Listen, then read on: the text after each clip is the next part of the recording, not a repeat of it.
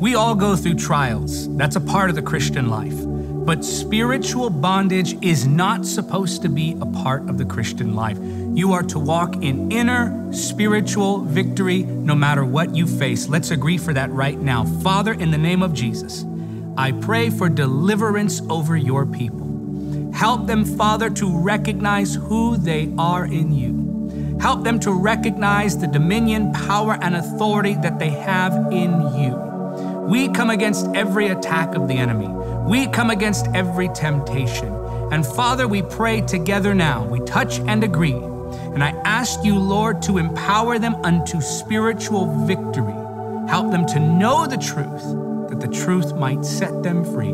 Break every bondage, every addiction. In Jesus' mighty name we pray. Amen.